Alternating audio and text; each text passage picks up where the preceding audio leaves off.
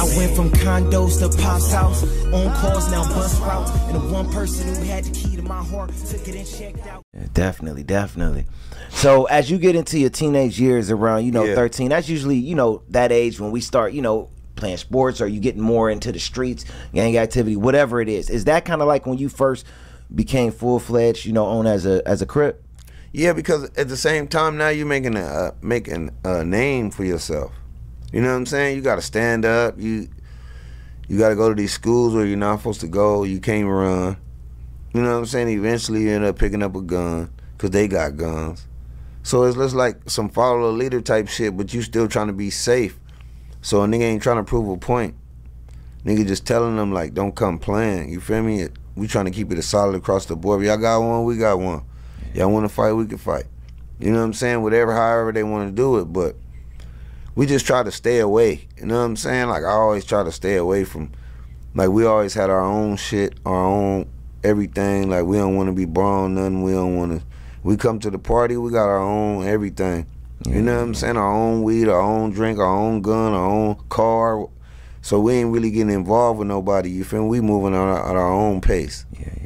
Yeah, so that's how we kind of try to keep it cool. Like, we ain't want to be leeching off nobody or the big homies or nothing. You feel me? Like, man, you got something for us? So we kind of just like, mixed on in and just wiggle right on in with the mix. You know what I'm saying? As far as going to the clubs and all that. Teenage, yeah, we was wilding out.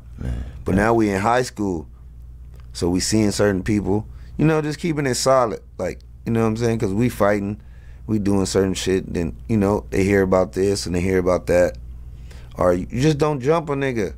You feel me? So when they see you, it's like ceasefire type shit. You want to catch a fade, we catch a fade real quick. It was on that type of shit. Definitely. And then summer come, you know, summer hit, it's whatever. It just go up. You know what I'm saying? Facts. More on just stay in your hood type shit. Yeah, definitely, definitely. You know, I always ask this question too, you know, to, you know, reflect back, let you reflect back a little bit and everything like that. But do you remember when you first like got put on and how, what that day was like for you and how you felt afterwards? Hell yeah, it's you be mad and you end up doing your shit and all that.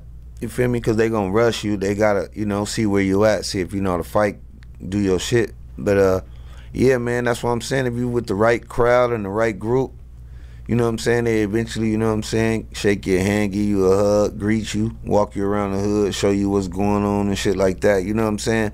And you blend right on in, but you just want to come with your own shit.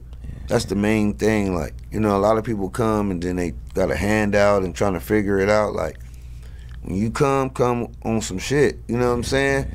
With your stripes, ready to do whatever, ready to take care of business.